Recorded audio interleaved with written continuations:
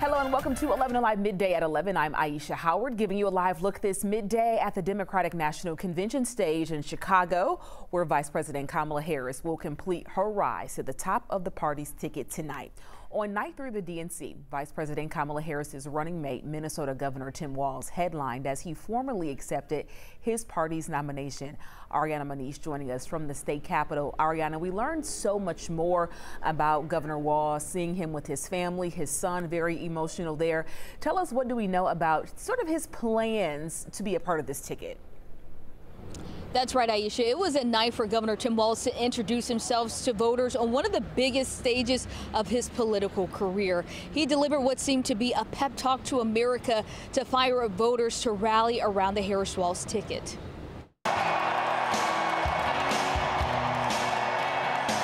It was Governor Tim Walz's night in the spotlight for day 3 of the Democratic National Convention. It's the honor of my life to accept your nomination for Vice President of the United States. Walz accepted the party's nomination while introducing himself to voters as a coach, a teacher, a military veteran, and a former congressman. It was those players and my students who inspired me to run for Congress. They saw in me what I had hoped to instill in them, a commitment to the common good. And outlined how he and Harris would lead the country if elected in November, and drew a contrast between his opponents. And it's an agenda that does nothing for our neighbors in need. Is it weird? Absolutely.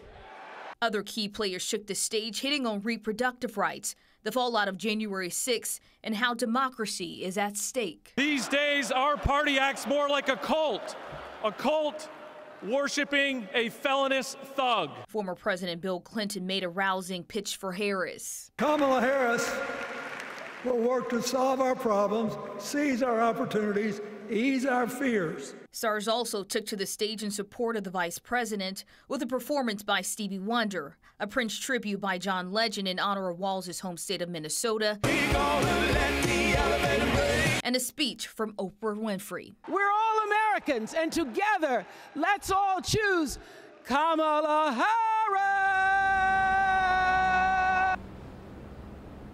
And the convention tonight will hear from Vice President Kamala Harris. Tonight's theme is For Our Future, where the Vice President, she will officially accept the party's historic presidential nomination. Reporting live from the state capitol, I'm Ariana Manish for 11 Alive. Back to you. Ariana, thank you. And you can watch Vice President Harris's acceptance speech of the nomination this evening on the final night of the DNC. That's going to be right here on 11 Alive starting at 9.